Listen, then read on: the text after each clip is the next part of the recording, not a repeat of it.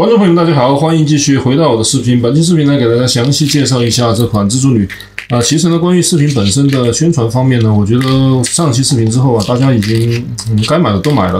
但这期视频呢，我主要还是想给大家简单的介绍一下，因为这款玩具呢，它其实从人形态变到蜘蛛形态呢，有一些地方需要注意。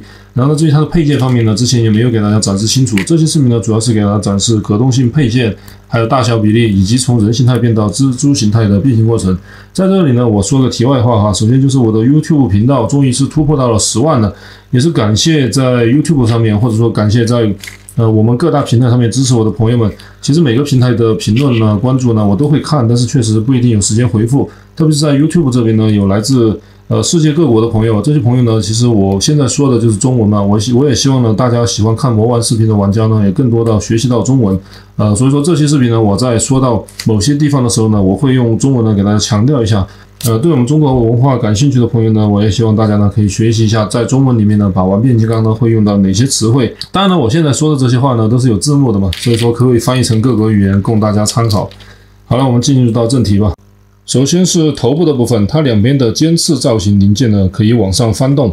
我们把这里呢先往外拔一下，它是在球形关节上面。你放上去之后呢，这里呢就看起来像有点像其他角色的那种 BOSS 人物了。所以说这个造型呢可以根据自己的喜好呢来进行到制定。然后呢，整个头部的这一块呢也是可以取下的，直接对着金色的向外拔出。好，拔出之后呢，向里面安插进来，这里呢就形成了这个眼罩了。当然，这个是眼罩状态下，你把嘴巴做成这个样子呢，它脸部也是可以替换的哈。脸部你把它拔下来之后呢，我们换上一个正常的吧。它一共有4个脸部，等一下都会给大家展示掉。这个状态呢，我估计呢就是用来配合默认的戴眼罩的。这是它现在这个状态。动画片里的蜘蛛勇士呢，确实是脸部像是戴了一层面罩一样。看起来呢其实有点怪怪的，但是很有机器人的感觉嘛。这一款呢就有点像那种人呢穿着 cosplay 服，然后在外面的样子。这个取舍呢看大家吧，反正这一家 BT 呢它就是这个风格，这个能不能接受的话看各位自己。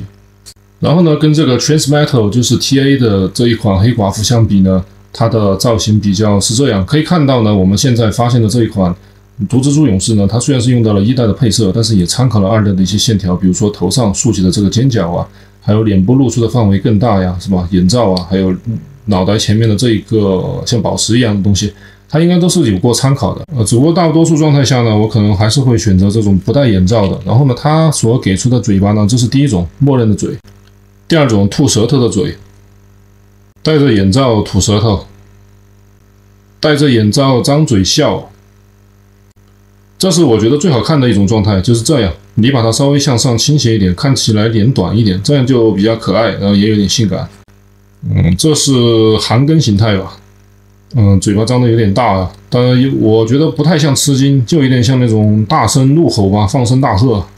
其实你戴上眼罩之后呢，它的电镀眼睛呢，有时候闪光呢会被挡到，所以说会造成让你觉得在镜头里面不好看。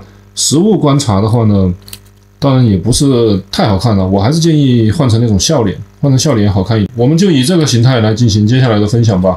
然后头部继续观察，它的脖子呢是专门做出了一个蓝色，做出了紫色金属漆面，可以左右是吧？也可以这样旋转、前抬、向下低头。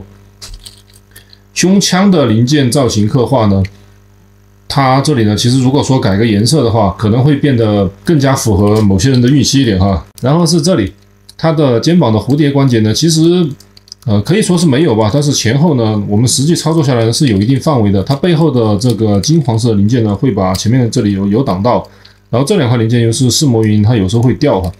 然后它的手可以这样向上抬180没问题。然后大家也可以注意到，我在摆动的时候呢，其实它的关节还是比较紧实的，因为关键地方呢我就提到过嘛，要么用到了金属零件，要么是 POM 呢就是晒钢零件，它会很有这种支撑力度，然后就很难去松掉，所以说这个把玩呢比起上一款呢要好很多了。然后这是它的曲走范围，大概到这里吧。这里看金属关节哈，金属关节。然后就是替换手型了。替换手型呢，首先呢它的插拔呢就是这么一个球形关节就拔下来。它的手型给出来呢还是比较多的，挺丰富啊。我们一个一个给大家演示吧。首先呢是这种五指张开的手型。然后是握拳手，这个是比较常规的配置了。然后是这种握持手，在变形状态下呢，如果说想要正常变形的话呢，就必须是握拳手或者握持手才能参与到变形。最后呢，就是这个比心的手了，看来设计师还是挺有爱心的哈，喜欢用这种女角色呢来给你比心。接下来呢，就是腰部和胸腔的活动范围了。其实胸口的零件呢，你看在上面呢，所以说它是可以这样左右摆动，同时呢也可以这样前后有一定范围。当然旋转呢也是可以实现的，但是呢你旋转的时候呢，小心一下背后零件的干涉。正常的可动下呢，你只需要用下面这一段腰部的旋转呢，也是可以实现不少动作的。你看这里这个声音哈，典型的赛钢声音，所以这个料子呢，它的松紧度呢和它的这个支撑力度是没问题，只不过就会发出这种难听的叫声嘛。然后呢，它的这个腰呢，刚刚也大家可以看到，由于变形的需要啊，整个腰的里面呢，它有一段双动关节，所以说就导致呢，这个整个的腰部呢可以很向后倾。我们把这里先拔出吧。是吧？这个腰可以这样折叠，这样折叠过来之后呢，大家其实摆造型的时候啊，如果说你借个位的话呢，像这个样子，你把这里的位点呢给它稍微你不用弄到底嘛，看起来像变形的一样。然后呢，你这样只需要这样折一下，它整个女性身材的这种曲线呢就很好展现出来了。这个大家自己来开发就好了。我也展示过很多那种 pose 推荐的。包括你看像这样，把它旋转之后呢，再向前倾一点，然后你把腿这样抬过来，这样抬过来之后呢，我们在观察它的时候呢，我们换一个角度啊，比如说从这个角度来观察，从这个角度观察，是吧？之前玩英雄联盟的时候呢，很多它的那个角色的皮肤啊，它会用这个角度给你呈现，因为这个角度呢，你既能看到它的臀部，又能让整个身体呢显得很修长，然后上半身如果说有些细节没处理到呢，还可以这样。反正我记得是薇恩还是那个越女啊，她是有这么一个姿势的皮肤的，这个很多好几个是类似的。然后这种姿势大家也可以参考一下，就看起来比较动感一点嘛。然后呢，关于它的那个胯部的造型细节呢，这里呢是有点像做出一个假蜘蛛的复眼啊，包括这里的样子，反正都是分色的。但是裙甲它没有单独做，然后侧裙甲呢是可以这样抬起来，是吧？臀部这里是一整块的。我也提到过啊，这个怎么说它是一体变形的？因为这个装置你可以随时让它一直这么插在里面，然后装置呢可以这样上下这样动。但是我们也知道这个东西其实挺碍事儿的，所以说它就设计了一个可以拆下来的。其实变形的时候，你可以整个把它放在上面，把它变形到位都没问题。这就是我所说的一体变形，包括之前贴也是这个道理啊。贴的这一款呢，大家也说这个是什么拆件变形的，但其实你非要把它，你看这里的两个零件，你把它安上去呢，大家都是可以一体变形的，只是说你在变的时候呢，顺不顺手而已。同时呢，也可以看到呢，贴的这个臀部呢，跟它相比啊，其实臀线的相对比例呢，都还是可以。但是呢，这个臀它毕竟呢，真的是要大一些，因为整个比例都要大一圈嘛，所以说看起来这个支配感还是要强一点。但是你要说这个胸的比例呢，你看这两个胸竟然差不多大，但是 TV 呢它身体要小得多，所以这个胸的比例 TV 做的大一点。然后就是它胯部这里，胯部的内部呢，这里又是一个金属零件，它的关键支撑力度都是金属的，而且这个胯部呢跟锋刃用到了类似的处理，但是处理的稍微好一点，就是你可以把它里面的根部呢，在这个状态下呢再拔出来，拔出来之后呢，这个关节呢它又可以旋转。这比较难描述啊。总的来说就是这个腿，反正大家自己可以去研究一下。它腿上面是能给出的旋转折叠的关节非常的多。这个腿可以做出的姿势啊，是它反正一个玩具的可动呢。其实手臂啊，对于变形玩具来说，它并不是最重要的。最重要的是你的腿呢一定要向上抬，或者说是在膝盖折叠的范围一定要够，这样你才能做出很多那个人形动感的姿势。因为你无论如何，你人想要移动的时候呢，一定是要用腿作为那种弹射蓄力的，所以说腿部的可动呢，会直接影响了整个造型的动感。这一点呢，设计师确实也是抓的比较好，把这个可动性呢给强调到了。然后同时你还得用头配合啊，是吧？你头一定要足够的能向上抬，才能叫超可动。你不然，我们把这里的姿势，比如说做到这里，它做出一个向前飞扑之前的蓄能动作，是吧？结果你的头呢只能这样。你这个就限制了，但是它的头呢可以摆上来，所以说我觉得把它称作一个超可动玩具是不过分的。然后呢，这个紧实度呢是很棒的，这个一体性相当好。然后左右旋转是在这儿，然后左右旋转这一根关节呢还可以再裂开，所以说你就可以把这个胯部的这一根呢，反正大家自己研究啊，自己研究。这里的我给大家就拍清楚一点，看看里面的这个关节，它这个设计的反正挺有自己的想法的这一块。有点像类似于那个奶昔的那种感觉。然后就是腿部的线条了，这个粗细我觉得做的还可以吧。然后膝盖这里呢，它甚至做了一段联动啊，有小联动，这个倒是不太有必要。但是其实如果说能有这么个东西呢，我觉得玩到的时候还是会很惊喜的。是吧？你在第一段到底之后呢，你看这里是一个联动的，到底之后呢，再向后，它就可以整个这样移动。然后呢，我们也可以发现膝盖里面这完全是金属连接的。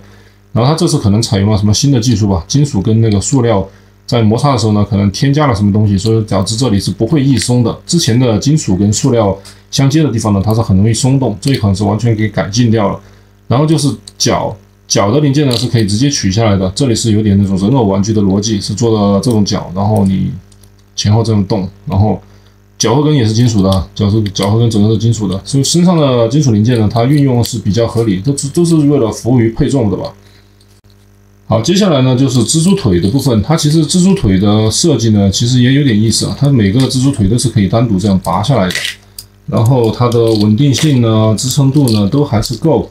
我们主要是玩的呢，它的这个互动性呢，它给你留出来的空间比较足。首先就是你看，大家可以看到背后的这里呢是有2个洞嘛，你本身这2个洞呢就可以直接把这个插进去了。插进去之后呢，某些造型下呢，大家可以自己凹啊。这一款呢确实是。好像根据你自己的那种把玩情况呢，它可以演化出很多这种玩法来，甚至呢，这里呢把它变成那个小翅膀也是可以的，是吧？但是这里好像有点松，它到时候都会调整。然后呢，蜘蛛腿呢还可以接在这儿，它的这里呢看似是一个4边形的槽哈，但是它其实专门是为这个蜘蛛腿的槽设计的。这里呢就可以把它的那个蜘蛛腿呢接在它的肩膀上，接好之后呢，又可以看到这里还有一个洞。把这个洞呢再给它插进去，总之就是这样下来之后啊，它的这个蜘蛛腿呢可以有很多造型的演化。我还很喜欢的一个办法呢，就是把它的那个蜘蛛腿呢接到它背后原本的位置之后呢，把这里单独做出来。这样来看呢，你可以把它想象成一种翅膀吧，然后这里呢它是它的那个，把它想象一个空气薄膜呢，跟它连起来这种。你看从后面看呢也挺符合逻辑的。说这个东西呢，它其实把玩性来看呢，还是做的挺好啊。这是它的蜘蛛枪，这把枪呢就是这个样子了。然后在野兽形态下呢，它是可以完全收纳的。在正常状态下，人形态本身这是一大坨的那个臀部后面的位置嘛，它也是可以收纳在后面，就只需要对着后面的这个插孔呢，把它这样放进去插好。这人形态下呢也是可以收纳的。然后关于这个背包的问题啊，这里呢它是完全参与变形嘛，它会有几个锁扣，等一下在变形状态下呢，再要给大家慢慢的演示过来。这一片呢，它是可以这样朝前也可以朝后，平时这样放的话，从底面上来看呢，可能要好看一点。BT 的这款蜘蛛勇士呢，它整个身高来到了20厘米，重量是103克。这是 CDL 的猫女，这是 MP46。TA 的金属变体蜘蛛勇士 ，TA 的金属变体狼蛛勇士，这个还没上市啊，大概是在9月份左右出来吧。这是 BT 的锋刃 ，Acromax 的吕塔恩，这是 Legacy 的红龙，这是 TA 的 Ravage，Masterpiece 的威震天 ，TA 的金属变体霸王龙 ，Masterpiece 的霸王龙。是的，是的。现在呢，我们就非常需要一个大比例的闪电勇士了。老玩具的比例呢，就是一个加强级，而这个呢，按照经典比例来看呢，是一个领袖级。这2款明显是很难搭配的，所以说呢，我觉得我比较稀缺这个闪电勇士啊。总的来说呢，在人形状态下，这款蜘蛛女的可动性、把玩紧实程度、所用的材料、漆面，还有它整个的造型颜值呢，我个人都还是挺满意的。至于大家是怎么看的呢？欢迎在评论区留下你的看法。下面呢，我们就来到这款玩具的变形环节了。它整个过程呢，其实非常的简单，但是也有些地方需要注意。首先呢，我们看到它的手臂部分，记住啊，一定要是握持手或者握拳手。这个时候呢，我们把手整个前面呢给它挑开掉。挑开的时候呢，手跟这个不是一起动哈。挑开了之后呢，把前方的这里的爪子呢翻下来的同时，把手臂这样放进去。好的朋友可能会觉得这个手不好掏，但其实呢，这里是专门设计了一个挂钩的。在变成人形态的时候呢，只需把这里插到底之后呢，它这个人形态的手啊会被自动这样顶出来，这样的话呢就可以很好的变形了。然后我们继续把它还原变形到它的野兽形态状态。这个状态下呢，它的一只手呢就变成了一种钩子了。这个呢大家也可以把它作为一种武器状态吧。手臂变形比较简单，两边我就略过了。我们继续来看到它的胸口部分，整个的这个胸甲这一片呢，可以向上这样翻起，翻起之后呢，把它拉出来，利用双动关节拉出来之后呢，再把这一片呢整个进行到旋转。这个时候呢，我们把它头两边的尖刺零件呢，先向外，再向上，利用球形关节呢，给它翻到上面来，作为蜘蛛的牙齿。所以说它这个头呢变成蜘蛛的头啊，这一点的变形呢还挺有灵气的。然后放上来之后呢，把这一块呢这样放上来，但它里面跟脸呢是没有卡扣的，就是作为一个形状固定。变到这样子之后呢，我们再来把腰部的这个地方呢整个拉开来，看见没？这里整个就拉开了。拉开来之后呢，沿着这个零件呢旋转，声音有点难听哈。接下来我们就来处理它背后的这个金色的零件，这是这个颜色 golden 是金色，金色的零件呢向下旋转，它利用一个双动关节，里面是有个双断节，把它这样向下推到底。然后另外一边也是一样啊，就用这个借用这个蜘蛛腿的力量，然后把它这样整片翻下来拉到底。好，到这个状态之后呢，我们沿着它的肩膀呢，先把这个肩膀向下旋转过来，旋转过来之后呢，利用它这里的就有一个滑动，就有一个旋转的关节，把这个旋转关节呢向里面旋转，然后再放，把这个手臂的肩膀呢就收纳到一个合适的位置了。这边呢也是一样啊，放到这个位置，这里呢就很合理了。然后呢，我们把它的这个蜘蛛腿呢稍微整理一下。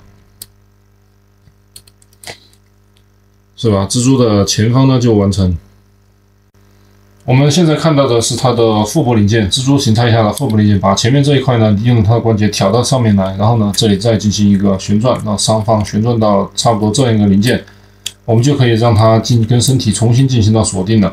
这块呢我也提到过，本身是你如果介意的话呢，可以全程把它插在它的屁股上面完成变形，这是不会影响的，因为这是一个一体变形的玩具，但是为了我们的把玩更舒适呢，还是要把它取下来，我觉得要舒服一些。然后我们现在看到呢，这里有卡扣，这里有卡扣，是吧？另外一边这里也是有卡扣，然后对应的到这里几个卡扣，把它扣上，这里呢就会来固定到它的蜘蛛形态下的背后零件。这一块的设计呢，也是这款玩具的点睛之笔了，就可以把很多结构呢给它合理化了。这现在呢，这个腹部跟它的身体呢就形成一个很大的整体。然后我们来专注于它的脚的部分，就先把这里高跟鞋这样压下来，压下来之后就利用这个关节进行到一个反折就完了。反折的同时呢，我们注意一下哈，这里的外面这一块零件呢，它里面有个连接了一个黑色的连接零件，我们把这块沿球管给它拔下来看一下。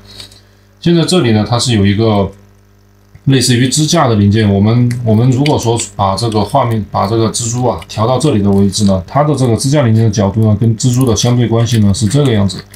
你要把整块呢给它旋转下来，旋转到这里，差不多是旋转到有点像垂直于地面的吧，垂直于地面这个角度的时候呢，你变过来之后呢，变形才比较合理。我们把这一块呢给安装回去。好，安装回去之后呢，它的位置关系呢就到这儿了，其实就是被挪上来了。这个时候呢，我们把它稍微向后一点吧，稍微向后一点，然后这里呢，这整块呢，把它向旁边腾出空间来，然后再把它这个角呢收到这个上方。好，这里有卡扣，但是先不要着急扣。你看，我们大概检查一下吧，就是这个零件位置呢，正好跟上方的腹部的造型零件呢这样嵌套到一起。然后这里就大概是变形到位，然后另外一边呢也是同样，我们先把这里翻起来之后呢，挪动里面的这个支架连接关节，这个关节呢，反正外面看不太明显，但是里面你实际操作的时候呢，不会那么难的。好，放到这里之后呢，把它这个腿部呢，后面记得后脚跟收回去，然后一定要180度贴合到它的这个脚面，然后两边都变好之后呢，再把这一片呢移动到中间来。这个时候呢，两边先不着急扣，我们来看到下方这里。下方其实呢，膝盖这里面是有卡扣，对应上方呢也是有卡点。我们把这个下方的卡扣跟上方的卡点呢，其实可以简单的给它扣一下。变形到位之后呢，其实很容易扣哈。然后呢，再来看到前方这里是有卡点的，然后挪动它下方的关节呢，把它里面的卡点呢给它合上就好。这边就合上了，另外一边呢也是一样。我只是讲解的比较慢，并不代表这款玩具变形不流畅啊，其实还挺流畅的，挺快的。你看这个腹部呢，整个就包裹好了。包裹好之后的效果呢？这里还是可以看到两条大腿，但是呢，你的下方呢完全和上方呢是完全进行了包裹的。除了头有点奇怪之外呢，整个的蜘蛛形态呢就完完全全的变形好了。当然，你也可以把它的这个刀插上来呢，作为它的背后的一个就是触须还是武器这种感觉一样。我选择不插。整个蜘蛛勇士的野兽形态呢，我个人感觉呢，它的曲线呢，还有它的整个的形态形状呢，做的都很符合蜘蛛在我想象中的样子。除了头比较大之外，整个身体的感觉呢，它包裹的非常的舒服，然后卡扣胶带也很清晰，整个转换过程呢也是流畅简单的，你只需要变一次，或者说你直接盲变了就可以了，就不太需要视频嘛。当然有些卡扣的转换过程的一些巧劲呢，还是可以参考视频看一下。好，至于野兽形态下的可动性呢，就是常规的嘛。之前大家人形态下看到了之后呢，都能看到。唯一值得注意就是这个屁股呢，基本上是固定到了的。然后蜘蛛腿呢，由于是在样品阶段呢，它的支撑力度呢并没达到最大，但是呢，其实也可以完全支撑它的站立了。就是大家呢在最后一条腿这里呢，把它靠着它的下方这里的细节一点作为一个支撑，然后呢，这个蜘蛛呢它就可以很轻松的进行到站立了。说实话呀，现在这种蜘蛛玩具呢，它最大的问题呢就是它的四肢上面呢会有金属配重，包括 TA 的这一款呢也是啊，它整个的蜘蛛屁股是非常非常重的，但是呢，它这里又设计了一个活动关节。所以就导致呢，这个蜘蛛勇士呢，在站立的时候呢，你会需要调一些角度，大部分角度呢，它都会看起来要软一点。然后这两款的大小呢，就是这个样子。我觉得呢 ，TA 的这个建模，它的在建模的这个倒角的，特别是圆滑线条处理呢，还是要胜于这一款的。可能也是两款的风格不同吧。这个 BT 的这一款呢，主要是机械风格强一点，但是呢，我还是建议呢，如果说后面还会做野兽系列呢。我当然是希望这一款卖的很好了。如果说这款卖的越好呢，它才会推出更多的这个野兽系列。就是你在做重涂、做改模，或者说做后续野兽的产品的时候呢，可以其实多参考一下BW 它里面的本身玩具的一些设定。首先你看 TA 的它还原老物的时候呢，做出了一些这种像毛发一样的这种起伏的细节。然后第二呢，就是整个身体呢采用了这种不对称的设计。第三呢，就是漆面上面呢，它尽量还是用到了这种比较闪亮的金属漆面，这一款还没有找到那个电镀的。狼蛛勇士的野兽形态呢，比起这个蜘蛛呢，还是要大了很多的，但是它们的人形态呢，确实差距又很大。所以呢，这款蜘蛛呢，在变形设计上，它的收纳呢运用得很好。而狼蛛勇士呢，当然也是 TA 突破性的一款设计。反正我们从狼蛛就可以看到，它用到了这种大量金属细节呢，来致敬这种金属变体玩具。而这一次 BT 的话，就是其实我现在这个环节呢，是硬给它找毛病了，因为一款玩具呢。现在大家就是讲究一个攻守平衡嘛，你很多亮点之后呢，你总会需要找到一些所谓的缺点呢，让它显得更加真实一点。这个呢，我也就是没办法，非要来挑嘛。那说实话，自己把玩的话，有没有电镀，可能没电镀，可能会更适合把玩一点吧，全是这种金属漆面。